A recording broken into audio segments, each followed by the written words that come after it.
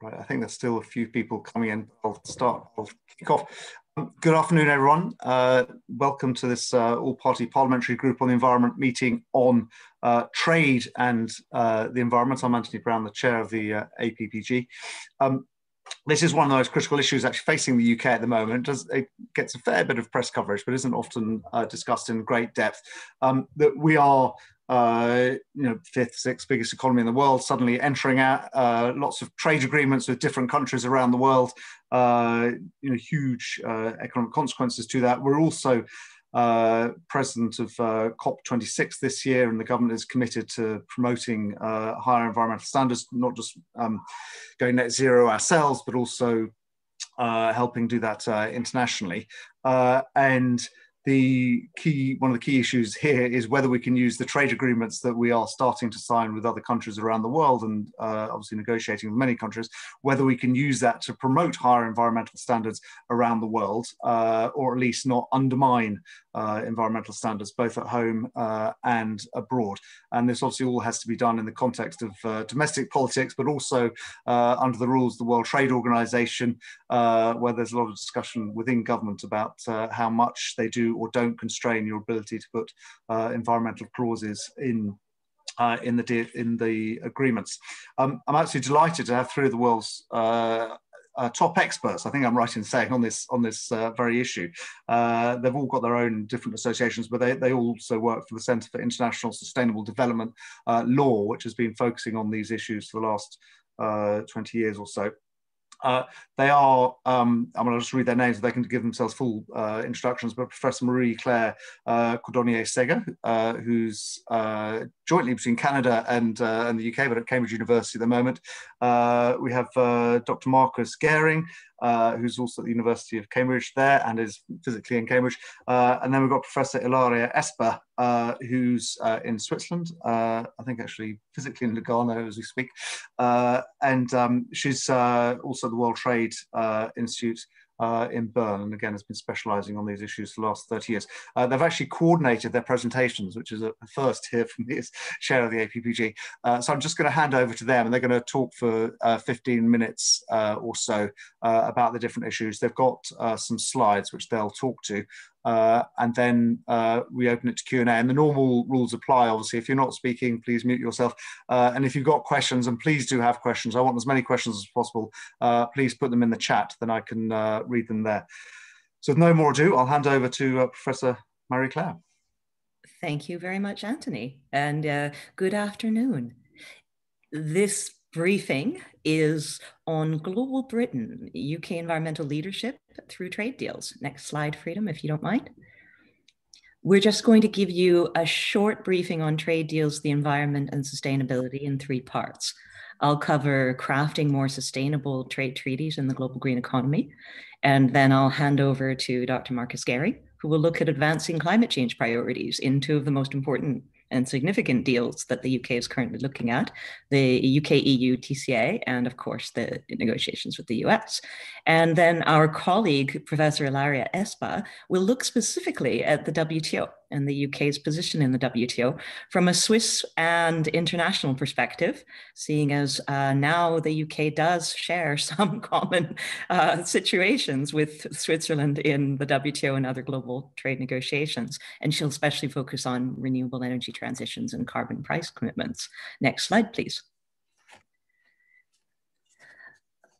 I'm currently, as Anthony asked, serving as the Leverhulme professor here in the University of Cambridge, partly because over the last 20 years, I've been leading a study of about 170 trade agreements between different countries that address environmental issues in one way or another.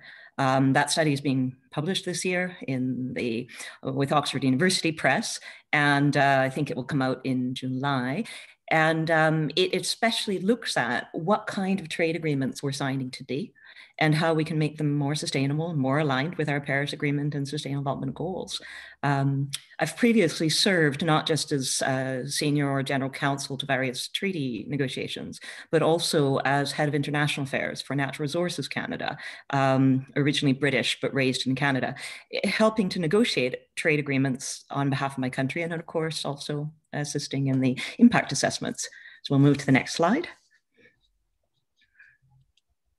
think the first point that I'd like to give in a 5-minute briefing is that more informed trade law and policy is possible, and that this would hopefully be of interest to parliamentarians who are signing deals and approving trade policy. Analysis, transparency, and engagement can also especially be achieved through impact assessment. Impact assessment is a recognized trade policy and lawmaking tool. It's undertaken by the US, by Canada, by Switzerland, Japan, New Zealand, the EU, South Korea, Chile, indeed most OECD members. The timing and the responses of a good impact assessment do vary. You'll do some that are ex ante, that look at the actual trade flows that exist between a country, and then what would happen if projections are accurate and they double or triple. You can also look during negotiations. What would be the adverse or even positive environmental impact of a particular provision, liberalization of environmental goods and services, for example. And there's monitoring evaluation that is done ex post the assessment, where actually provisions that have been adopted, especially to mitigate negative impacts or to enhance positive ones, can find a way to be expressed in the trade agreement and then monitored for the impact of the impact assessment, if you will, or the impact of the monitoring and management plan. This can lead to various new steps. It can lead to reporting obligations. It can also lead to policy response documents on the part of the government explaining how they address a concern or otherwise. The scope and methods also vary. Most impact assessments of trade agreements do look at the scale, the composition, the technique, or other effects of a trade agreement. Scale being, of course, if trade flows grow, do the environmental impacts of the trade also grow? Technique and composition being more about the changes in the economy that are occasioned by the trade agreement. Those could, if it meant adoption more widespread of environmental technologies, for example, could be positive. There are other effects as well, and there's the opportunity for quantitative and qualitative analysis in an impact assessment. The factors that the impact assessments look at also vary. There's environmental assessment or review. There's human rights, social, labor assessment or review that are done by Canada and the US. There's economic assessment that pretty much everybody does. There's also integrated sustainability impact assessments that are done. The EU does these. They're sort of seen to be the most advanced, but amusingly or ironically enough, the leadership of the SIAs as a methodology, even in the drafting of the handbook in 2016, was almost entirely provided by UK experts and academics, including in the University of Cambridge. I think Markus Gehring was involved in it, and also the University of Manchester. So the EU has adopted a UK sustainability impact assessment procedure that they use. And it's normally done in 3 phases. First, there's a scoping, then there can be a finding of no significant impact, or there can be a finding of some impact.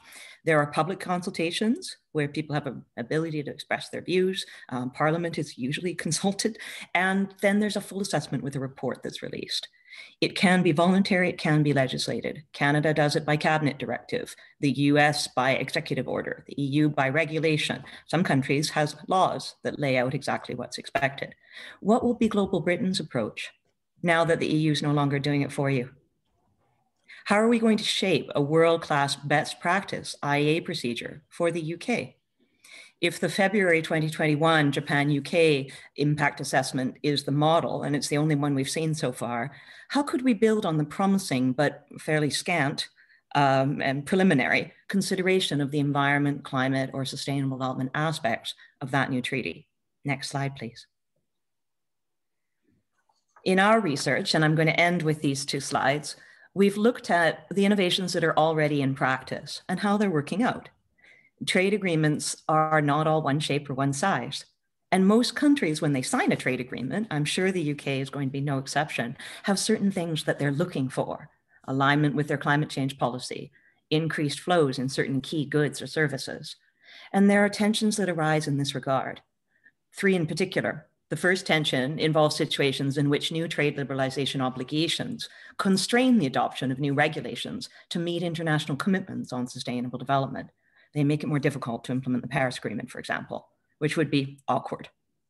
The second tension involves pre-existing social and environmental challenges that can be indirectly exacerbated by the economic growth that the trade and investment occasioned by the new treaty brings. in this case, it's mainly a question of lack of domestic capacity to enforce and enact adequate environmental and social regulations that then spill over into trade impacts. The third and most challenging tension involves situations in which trade and investment agreements may encourage economic development in sensitive zones, obsolete technologies, or economic sectors that states have multilaterally agreed to start phasing out. So a trade agreement that completely privileged coal, for example. What would be the point, given our other discussions? So looking at new trade agreements, we can see actually 4 different categories of innovations that are particularly fascinating and that address these tensions through the text of the trade treaty itself, as well as the use of a good impact assessment. In the first category, addressing the first tension, the regulator finds exemptions from trade rules where these might otherwise constrain regulators or policymakers, mitigating the effects. So essentially, it's a sort of a do no harm technique. And this could be anything from general exceptions that are found in the WTO to specific exceptions where countries have particular technical barriers to trade that are there for good reason, or explicit non-application notes by the parties. This does not apply to this tiny little island where everything is done through government procurement. And even general interpretive statements, such as we've done under NAFTA, to prevent our investment rules from being misused. In the second category, which addresses the second tension and has become much more prevalent than one might expect, the regulator finds provisions that can permit or even prescribe mitigation-oriented social and environmental cooperation activities among the parties to strengthen domestic environmental and social laws. And the third and final category is essentially the type of commitments you can find in a trade agreement that actually look to enhance trade in sectors that contribute to sustainable development. And this is the kind of example that I've pulled out for you today on this chart.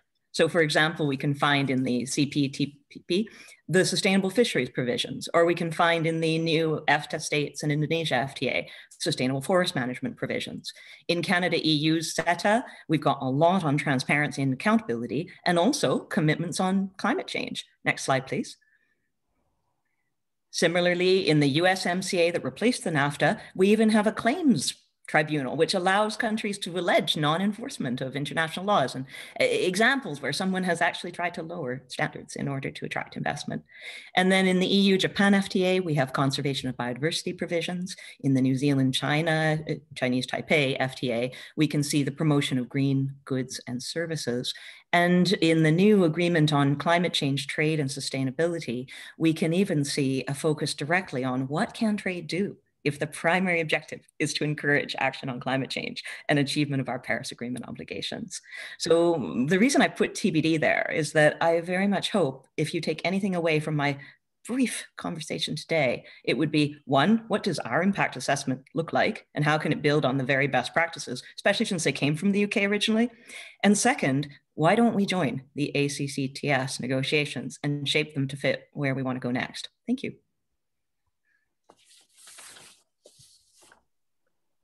Markus? Thank you, Mary. Carry on, Markus. Thank you, Mary Claire. Thank you, Anthony. My name is Markus Gehring. I teach international and EU environmental and sustainable development law at the University of Cambridge. I'm a fellow of the Lauterbach Center for International Law and an expert in the Center for European Legal Studies and a fellow of Hughes Hall. And today I'm speaking in my capacity as the lead counsel for sustainable trade law.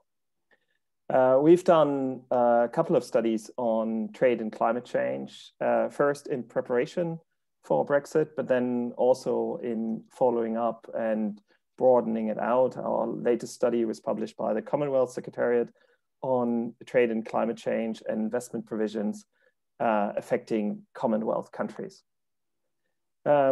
These debates didn't start today. In the Millennium Round in the year 2000, Japan, for example, proposed a Kyoto waiver. So a waiver for all climate actions related to the Kyoto Protocol. Now, we all know that that round of trade negotiations never materialized. So many countries have taken to bilateral trade agreements.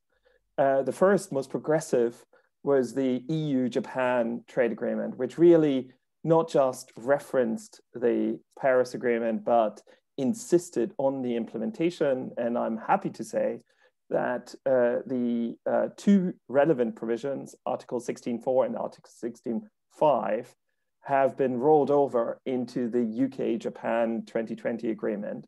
So the UK vis-a-vis Japan has a commitment to not just recognize that the Paris Agreement obligations exist, but to effectively implement those agreements and to facilitate trade and investment that helps in the climate change and trade relationship. And I think it's important to say that these are not just window dressing obligations.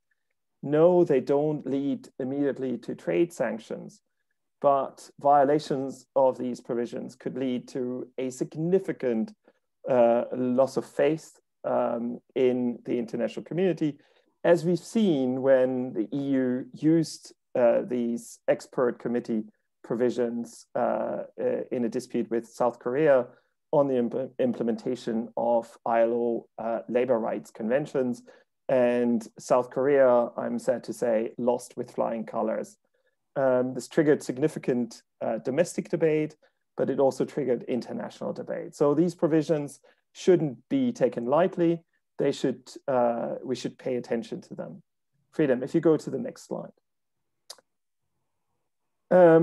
As an EU migrant who moved to this country almost 20 years ago, I'm slightly skeptical of Brexit. But if I see one really positive aspect, it is the Trade and Cooperation Agreement, the TCA, because the Trade and Cooperation Agreement climate provisions are unparalleled.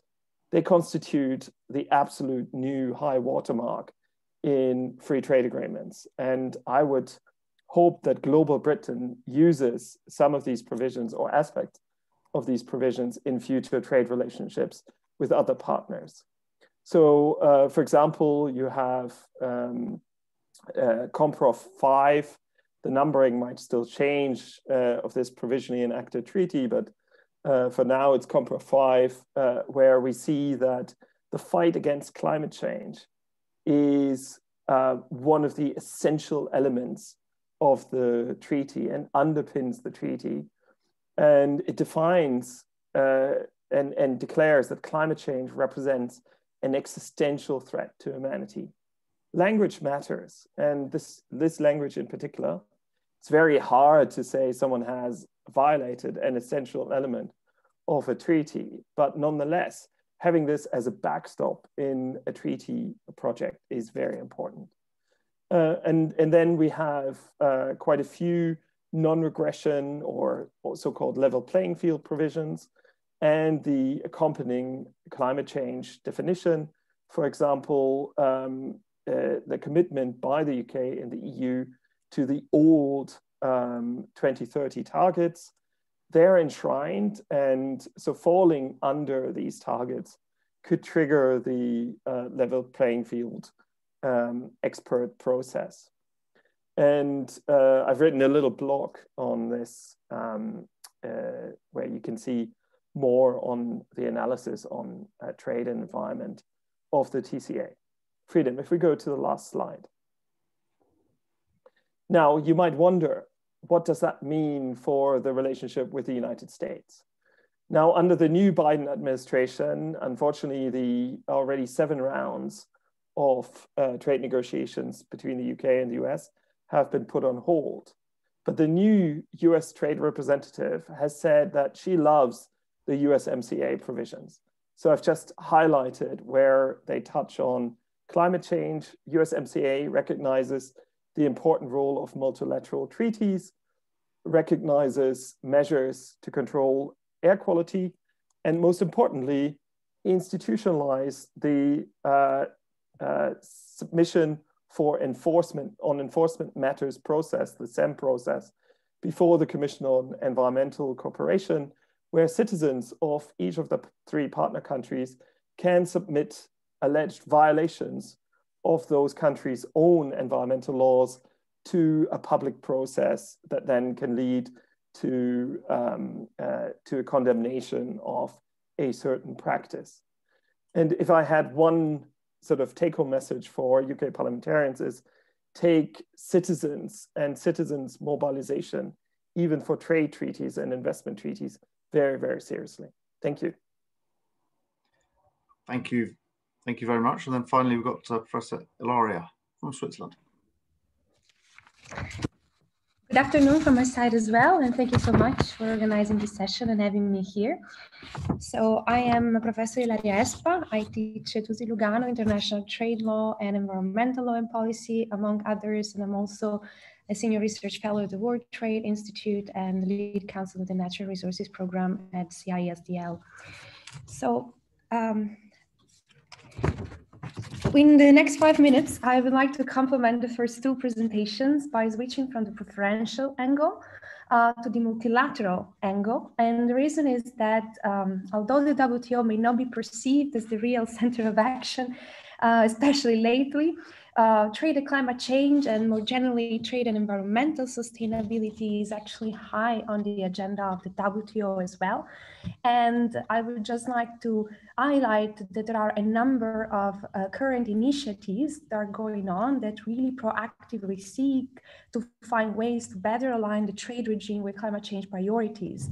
Now, this is not only reflected in the intensified activities of the CTE, the Committee on Trade and Environment, which is now under a new renaissance, but also in a number of initiatives to which I think the UK could really very well contribute. And I'd like to mention the structured discussion on trade and environmental sustainability to advance work on these topics that's been launched following a communication on the topic late last year, which was sponsored by 50 WTO members, including the United Kingdom. And this initiative really seeks to propel new ideas on a wide range of topics based on a very ambitious work program that really goes from promoting a global circular economy to securing green financing for the smallest and poorest countries to topics more immediately related to the trade and climate change agenda, about which I'm going to be talking just in a few minutes. But more generally, I do believe that within this new space, there's, of course, room for the UK to play a progressive role within the CTE. And this recently launched initiative, the UK has also been playing a key role with other related initiatives launched within the CTE, such as, for instance, the informal dialogue on plastic pollution and environmentally sustainable plastics trade. So this could serve an opportunity to really make a difference in the very topical debate on how to really better seek stronger linkages between the WTO and climate change. This is something that at the WTO is really perceived as a very urgent matter, especially now that the WTO is facing an existential crisis. And I really do urge you to look at the WTO as a forum that is really keen to proactively act on this topic, also as a matter of avoiding definitive, let's say, to be sidelined in a way. So, if you could go to the next slide, I'd like to give you 3 concrete examples where the work at the WTO could really play a role also with respect to further alignment with the climate change agenda and the COP26 agenda. You see here 3 main points. The first is really the Environmental Goods Agreement, the EGA. The negotiations have been going on for a number of years. They seem to be really on the verge of being concluded late in 2017. Then there have been a few problems with respect to closing the deal. But again, very interestingly, within the full program on the structured discussion, this is really key on the agenda. And really it is about accelerating the final stretches and closing the deal, which is going to bring a further deployment of climate change technology and more generally environmental technologies. Then the second issue is fossil fuel subsidies, which of course is very much related to climate change due to the magnitude of fossil fuel subsidies. Now, there's been action already at the WTO within the latest ministerial conference. The 2017 fossil fuel subsidy reform ministerial statement already signaled the willingness of at least the coalition of the willing among the WTO members to really accelerate action on this respect, with not only with regards to the rationalization and the phasing out of inefficient fossil fuel subsidies, at least the most egregious form of fossil fuel subsidies, but also very importantly on the transparency with respect to these subsidies, that it still remains a very big issue. And the ultimate point would be to achieve consensus on how to expand the category of prohibited subsidies within the SCM agreement, so the agreement on subsidies and countervailing measures. And again, very importantly, within the work program, this issue figures prominently. Last but not least, the very contentious issue of border carbon adjustment. Here, I think it's already very important that within the work program on trade and climate change, there is explicit mention of finding ways to collaborate on schemes addressing the carbon content of trade products. And this is actually very important, not only because it signals somehow a willingness to debate on what to do with respect to somehow closing the gap that's now very prominent in terms of heterogeneity of carbon constraints on the part of different members, but also with respect to the possibility to accommodate within existing rules of the WTO for so-called non-product related product and process methods measures, PPMs. And here, of course, the issue is really to collaborate on ways to really determining carbon footprint of products in a WTO-proof way. There are ways to do that. Now, probably I don't want to bore you out with details, but just to say that it is much more of a matter of legal design, and WTO a priori does really not stand in the way in finding a reasonable methodology for designing carbon content-based measures that could accelerate the climate change action. So just a few, two takeaway points. Not only trade and climate change is very high on the WTO agenda as well, and seeks to promote proactively somewhat an advancement in the debate and to accommodate for most innovative instruments that could serve to harness trade and climate change. But in most cases, finding a multilateral solution remains really a first best to achieve greatest influence and impact. And I'm just going to give you, for instance, the example of fossil fuel subsidies. I mean, it is certainly very welcome to achieve innovations in an incremental way through PTAs, but then due to MFN-like spillover effects, of course, it is best then to multilateralize these solutions in the very interest of the countries who are pioneering these new solutions. And then the second, really the final message is really, please do not think the WTO may stand in the way. It's very clear on the part of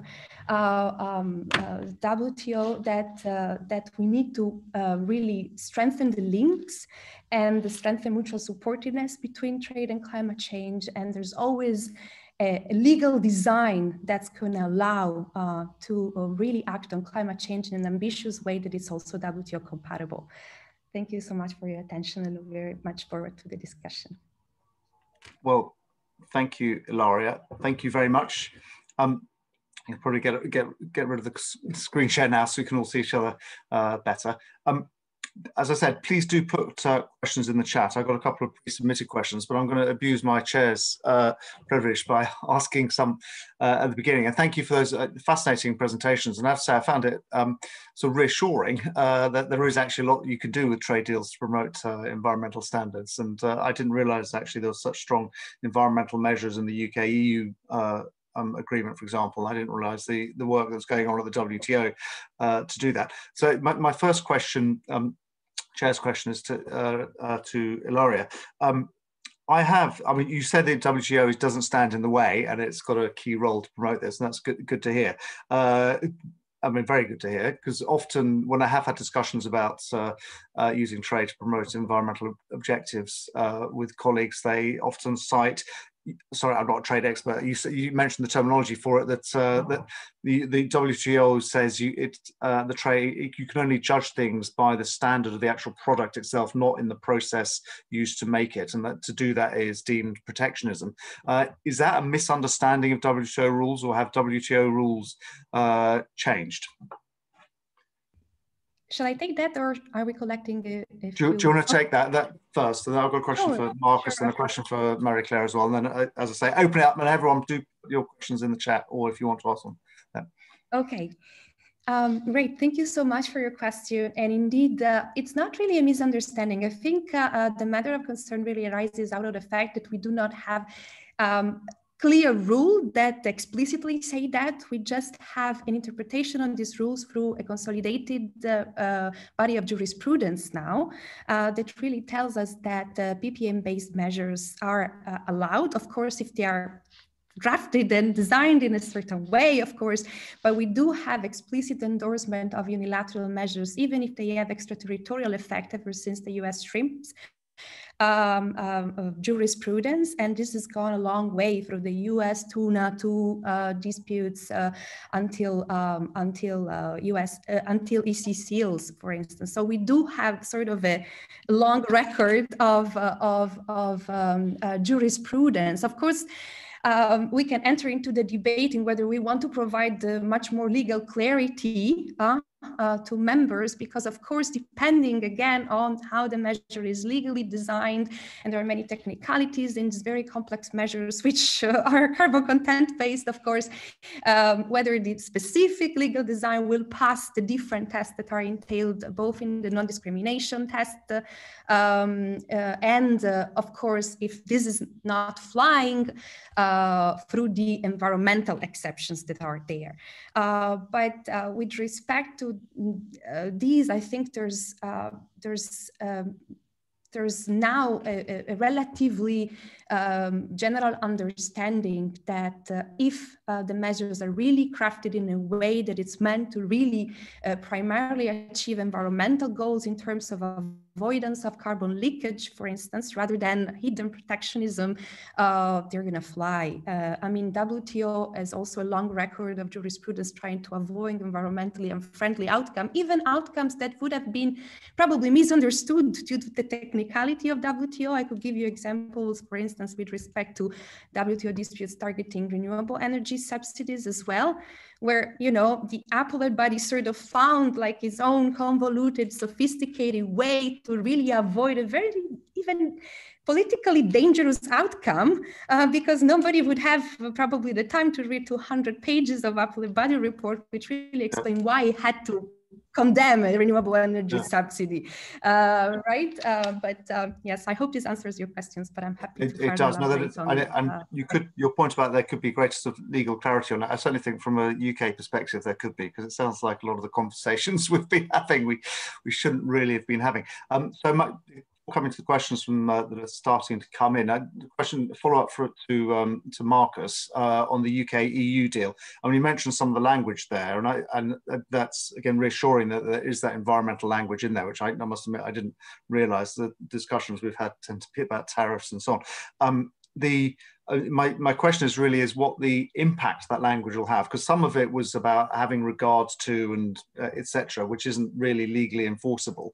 Would that have real, what are the enforcement mechanisms in there, and will they really be able to change environmental behaviour?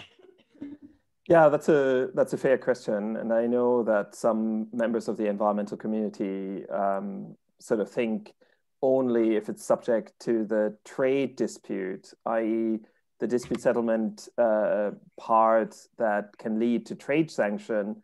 Do these environmental rules really have a lot of weight? I completely disagree. I think the expert process, having a separate process that doesn't lead to trade sanctions, but can lead to naming and shaming, can in some ways even be more powerful, because a panel will always hesitate before they authorize millions of pounds in allowable trade sanctions for an unquantifiable environmental kind of lapses or environmental measure. Whereas an expert panel will, I think, with greater clarity, declare whether the trading partner has been complying with the trade rules or not. You're quite right, Anthony. The dispute settlement process in the TCA is varied. There's even the possibility of unilateral measures if, for example, you move far away from a kind of common core. But all of those are subject to then, in the end, a trade dispute settlement process where independent arbitrators decide. And I think that is, in my view, that's much better as a process, but than having political weight, for example, decide the issue. So do not underestimate even provisions that are not directly subject to the trade part of the dispute settlement, but have some other process. And we see that in the Paris Agreement and environmental treaties. Naming and shaming is the rule of the game, and it can work quite effectively. Okay, thank you. Another question for Marie-Claire, actually, but I'm going to move over to questions. We've got some questions coming in, so I'll go to those first. And actually, I have one which was pre-submitted from Barry Gardner, but I'm not sure whether Barry, who's a Labour MP, I'm not sure he's actually here. I can't see him. Are you there, Barry? You can ask it yourself.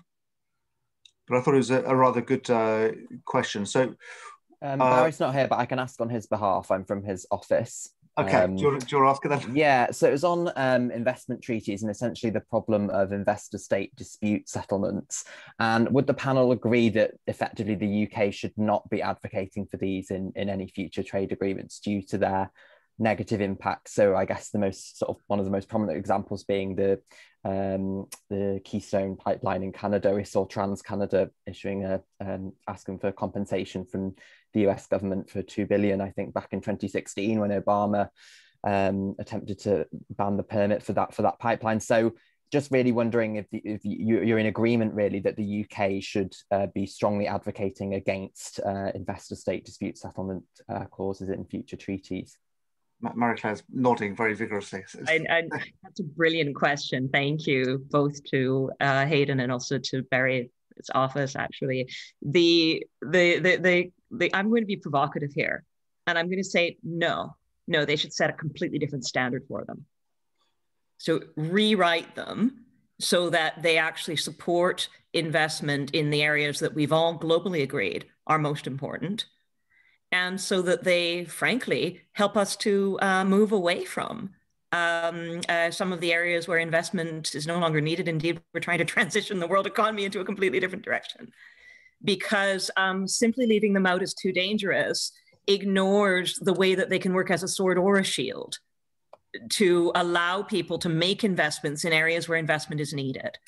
And I'm not going to be, sort of neo-colonialist in my answer here. I'm just going to pick an easy nearby example where lots of us go on holiday, Spain. Renewable energy companies, including British ones, invested in solar power in Spain because the Spanish government was offering excellent tariffs and feed-in tariffs and all kinds of inducements. The Spanish government changed, decided to throw away all of those inducements. The companies, these tiny solar companies that had invested their shirt in this, looked as though they were completely going to lose. They used investor-state arbitration to help the Spanish government to reconsider. And I don't think we should shy away from that. The world is globalized. We have a global economy. We put up barriers. It'll only be the people who can afford it and the ones who are richest that can do that.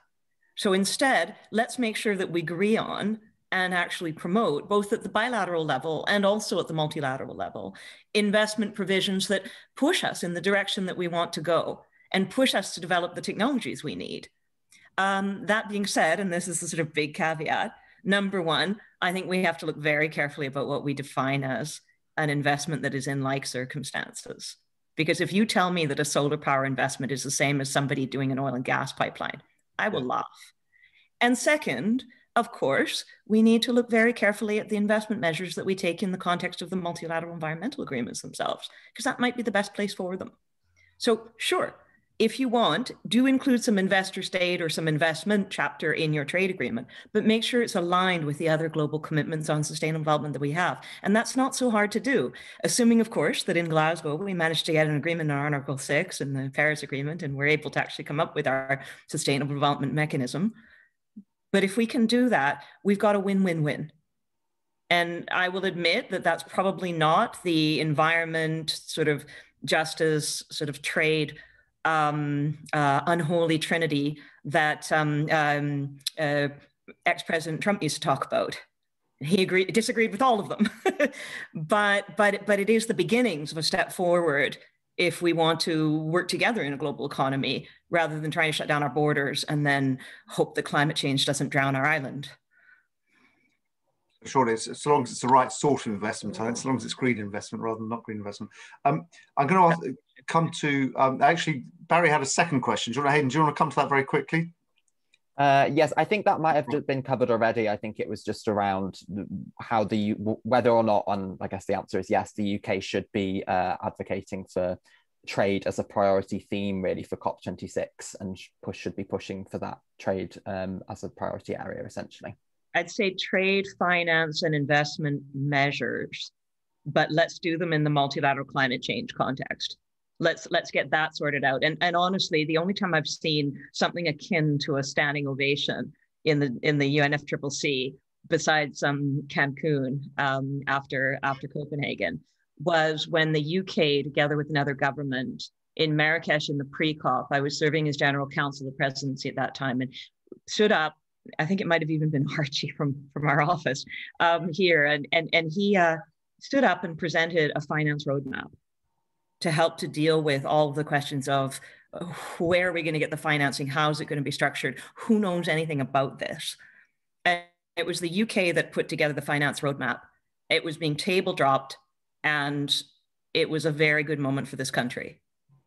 And that is something that we don't want to forget. If we're able to get our fingers around that Article 2.1c of the Paris Agreement, the changing of financial flows, we will have done an immeasurable service to efforts to address climate change. And frankly, we might be one of the only ones who could. You know, it's not something that Fiji felt comfortable trying to solve, is it? They were working on oceans, and that was probably the right theme for their COP. Here, if we can figure out finance and the trade and investment that is part of that, a small part, we'll have done the world a service. And we're obviously the UK is in a very powerful position to do that. Sorry, Ilaria, thank you very much. Raising your hand there as well.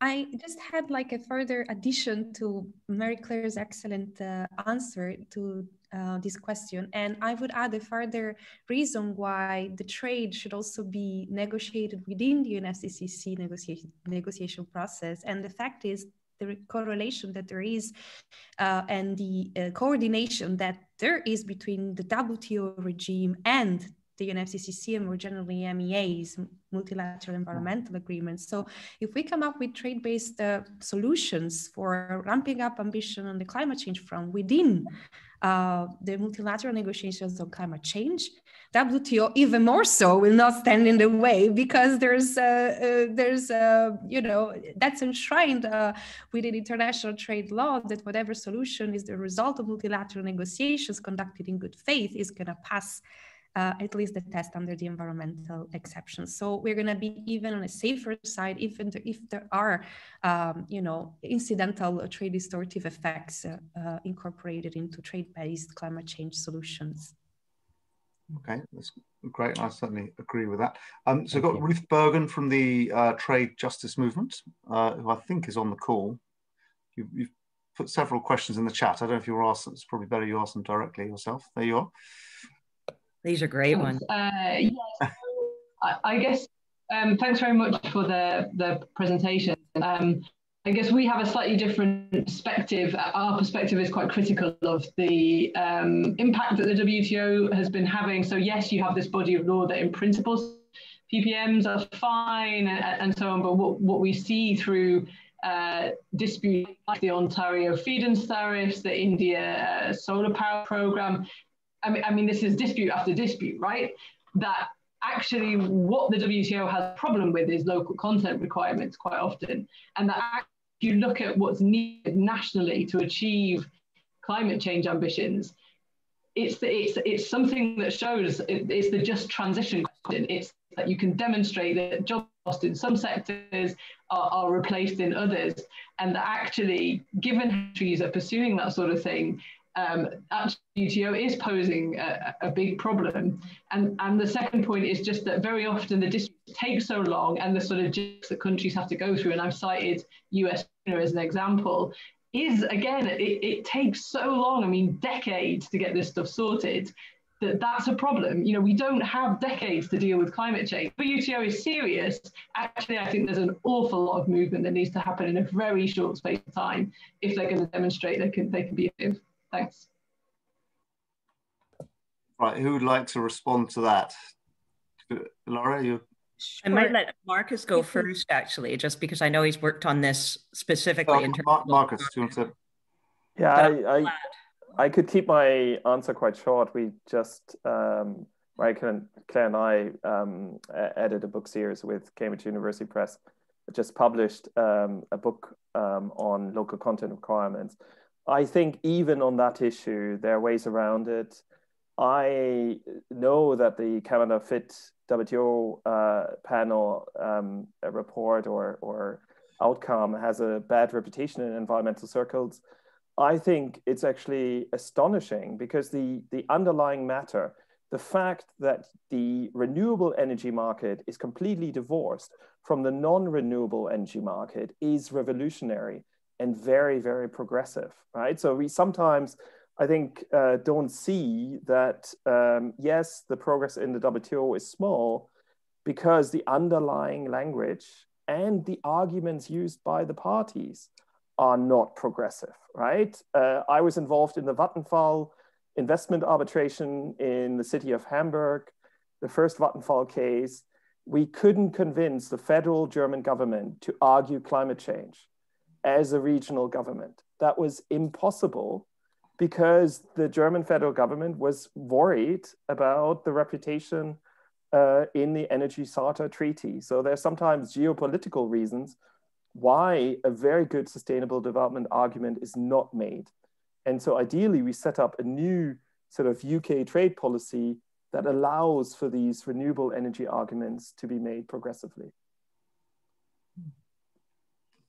Anyone else want to add anything to that? I think the one other consideration, because I really appreciate that Ruth's question comes from a practical, on the ground, what do you do when you've got a political problem? How dare these trade people annoy us when we're just trying to fix climate change? Thinking about it as a global economy, local content requirements, they're not always very fair. They sometimes have to be more about privileging the ones who have the economic power to back something up than they are about actually taking into account where the resources come from, where the labor comes from, the traditional inequalities that have been there. So a global just transition might actually have a lot of questions to ask about some of the privileges that are being protected in the name of political reality. And I don't think it's the end all and be all. I think there are still a lot of places where just getting some good advice and crafting your measure properly would save so much of a headache. And it's worth it if it allows solar power panels to be cheaper and more accessible to everyone in Ontario, rather than just a couple of suburbs in Toronto that can afford it.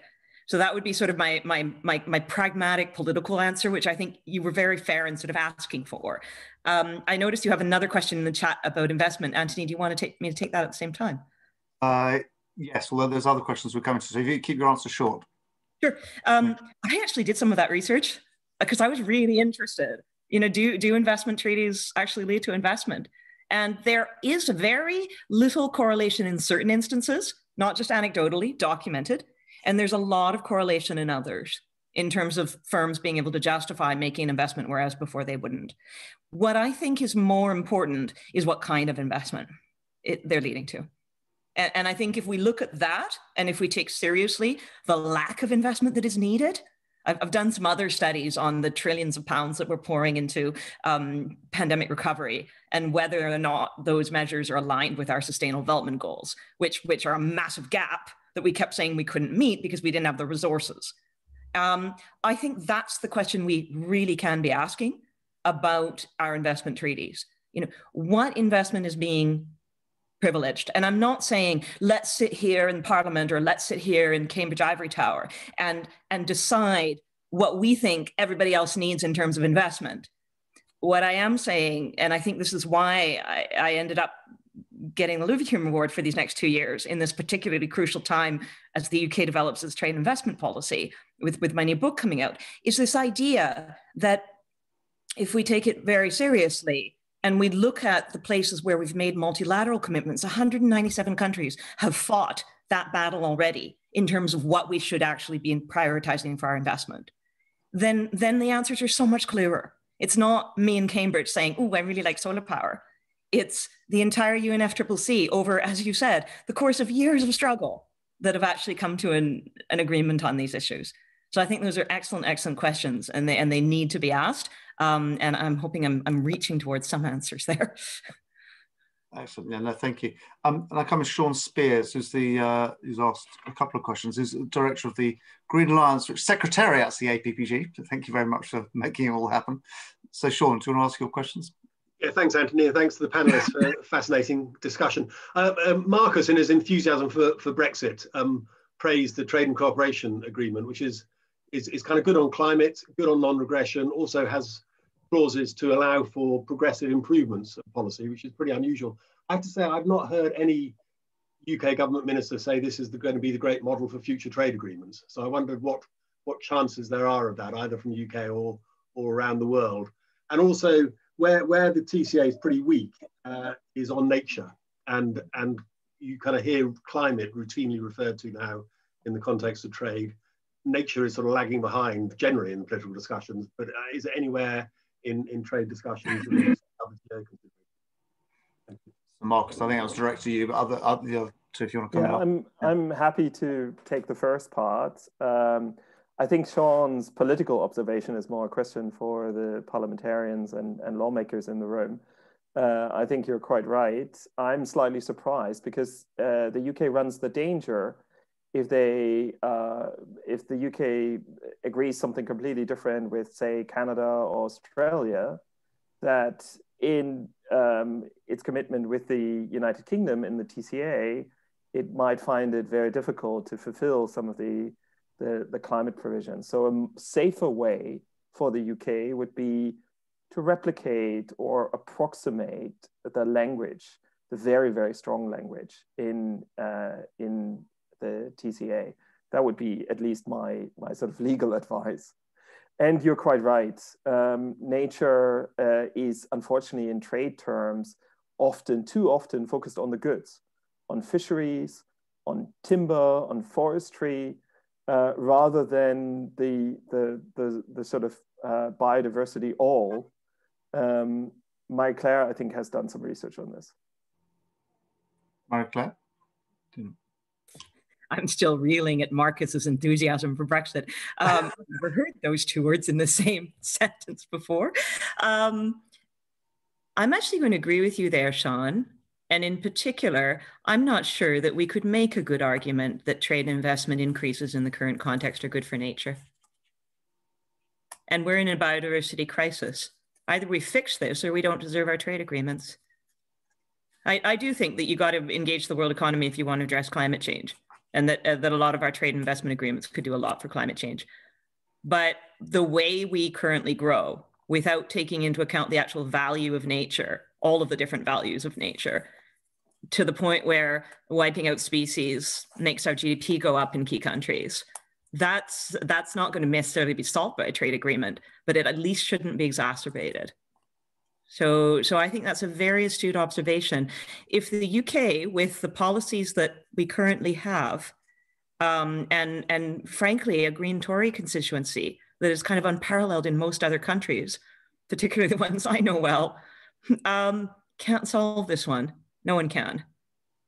So I'm going to put that as a place where we could actually fix this, and everyone else would thank us for it. We'll try. That's quite a sober warning there. And I certainly see that line of argument. I've just got a few minutes left. I just want to ask one last question, which is a point I think it was Ilaria, I think you touched on, but on carbon border adjustment payments, which where there's definitely discussion in the UK, and obviously the EU has come out and supported it, and Joe Biden has mentioned it, raised it as a possibility. And clearly one of the issues we're concerned about domestically is that being undermined. We don't want to just export our pollution and clamp down on steel production here if it just means we have sort of more polluting steel imports. What do you see as the prospects for that actually happening, and are there any sort of legal barriers to it? I mean, it's obviously very difficult to get a global agreement on that all at once. Obviously, I mean, it's impossible. You'd have to start small and expand it. Sorry, my audio. Yes, thank you so much for the question. And indeed, this is an extremely complicated issue. The EU and the border carbon adjustment debate has had its ups and downs. It's really definitely not the first time that the EU and the US have threatened to actually make use of these instruments, but the EU seems pretty determined now within the context of the Green Deal to design these instruments, bearing in mind WTO compatibility issues. And I think that the prospects for a coordinated action, of course, is definitely not immediately reachable. But some of the legal issues that are there, of course, have to do, as I was just mentioning before, with the way it's actually designed. So there are a few issues there. First of all, there's a trade-off between administrative feasibility with respect to redetermining the content of carbon content of the good. So whether you use the standardized benchmark or whether you use direct measurements, of course, normally there should be a combination of the two, right? And of course, this leads also to somewhat narrow down the coverage of a border carbon adjustment measure, because you certainly cannot include very sophisticated goods for which the production process is not harmonized. So I definitely see it more likely that the EU starts off very modestly with like just a few standardized commodities, very high energy consuming, such as steel, such as aluminium, and so on and so forth. And then, of course, the other issue is which products coming from which countries do you want to actually be get subject to the border carbon adjustment? Because, of course, that would lead to also MFN compatibility potential problems. And, of course, you would need to identifying country attributes for including or not including products coming from that or that other country. And here, of course, there are possibilities for exempting, for instance, least developed countries, or also not including countries which have comparable carbon constraints. But of course, this is to be, very carefully legally designed, because in principle, it has to be origin neutral. And whatever criteria that's underlining the choice of countries' origin, of course, would need to be climate change compatible. So of course, for the purpose of trying to be able to justify the environmental particular N or G, non-discrimination does it, depending on whether non-discrimination arguments fly or not. I'm going to have to wrap you up there, because it is 1 minute to 5 and we're going to finish at 5. Can I just, we've had a request from Mary Claire, as many people as possible turn on their cameras for a little, so if you're happy for your picture to be taken for social media purposes. And she's got a one-line anecdote she wants to finish on, and then I'll quickly wrap up. Sure. My one-line anecdote is that NAFTA in '94 came to Canada, and the environmental community was not ready. And parliamentarians were not ready. Our level of economic literacy was probably in the negative numbers. And the NAFTA that we got, we deserved. Frankly, we got a better one than we deserved. Because we weren't ready, we took on that responsibility of a massive trade agreement of that type with a big partner like the US, and we didn't realize what the environmental impacts would be. I think the UK has a chance to do this differently with all of the new trade agreements that you're signing. Japan is supposedly third largest economy in the world. UK is fifth. That type of treaty should be signed with very, very great engagement of the environmental community. So my plea for everyone here, particularly after the embarrassment of the Canadian public when we realized that, according to an honest-to-God poll, nobody in Parliament, only 2, had read the NAFTA before they signed it. And you can imagine the scandal that actually brought to us, is to prepare and be ready to ask the kinds of questions you've asked today, because that's what will get us the better kind of agreement that brings us the global green economy. Yeah. Well, thank you very much for that. And that's a good end thought, because this is all part of the preparation. Part of the role of the APPG is to raise awareness and debate of environmental issues. And I've certainly found it a very enlightening session, not being an expert in trade agreements. And actually, it's certainly heartening to see that the WTO is on the side of the angels on this and isn't an obstacle, but also that there are many precedents and examples of trade agreements actually promoting environmental standards. And I think that's the sort of the main message, and certainly can be a help in climate change, if not in biodiversity loss. But thank you, Marie-Claire, Ilaria, and Markus. They've been excellent presentations, great questions. Thank you everyone else for attending here. And I can't remember what our next event is, but we'll email you all and you'll find out. Thank you very much. Thank you everyone. Have a good evening. Thanks, Anthony. All right.